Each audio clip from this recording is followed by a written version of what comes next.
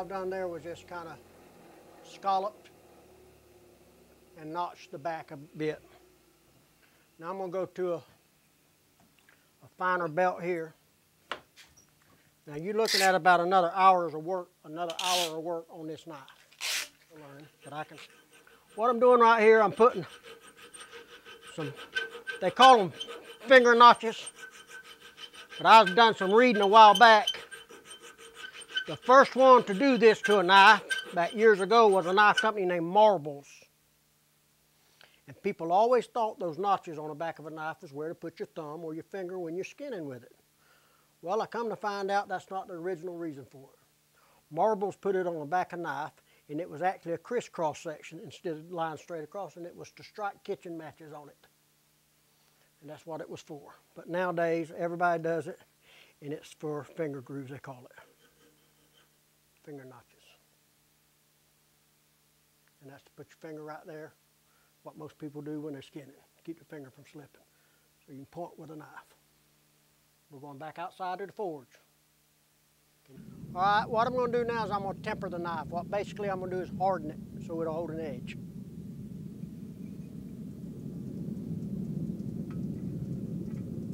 Okay, being this blade's been beat out, that means all the molecules are distorted and in different shapes and different sizes and different places in the steel. Nothing's equal.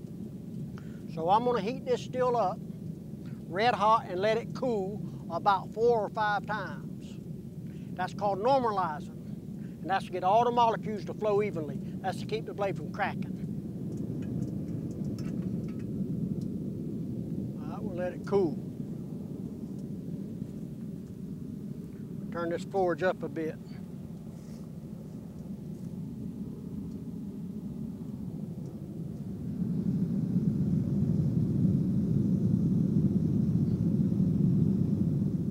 Bring one up to red hot, that point's called critical in knife maker language. What critical means the molecules are separated and means a magnet will not stick to it.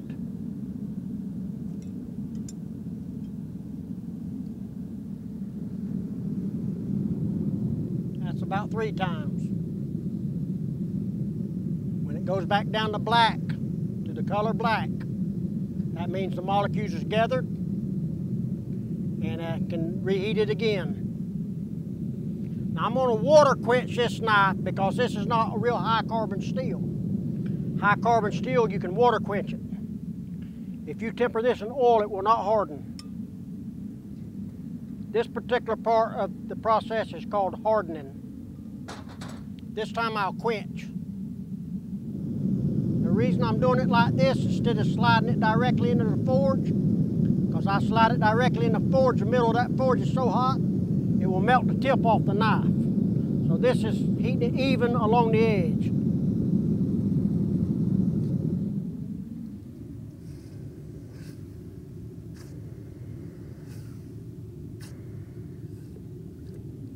Okay, now this knife should be hard, and just to check it out, okay, you might not can hear it, but anyway, this is how I check it. See if that blade's hard. It is hard. That's the way you want it. Now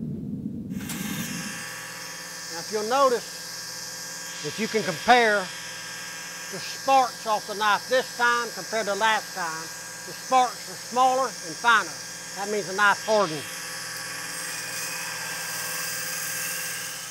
All right, I started off with a 36 grit. I went to an 80 grit. Now I'm going to go to a 220 grit.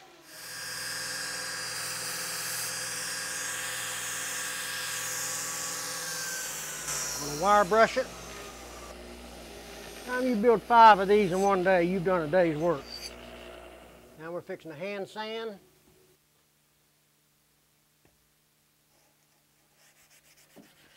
The time-consuming part of it is doing the handles. When you start putting deer antler handles and micarta and different type of exotic hardwoods, and if you start doing inlays with turquoise and malachite and different materials, putting guards on it out of brass and nickel silver and even steel guards, You can put a lot of time in one knife. You generally get out of it what you put into it.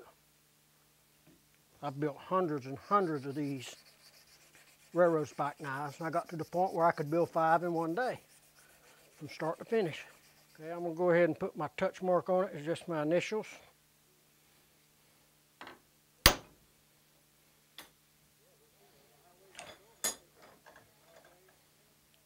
EJC.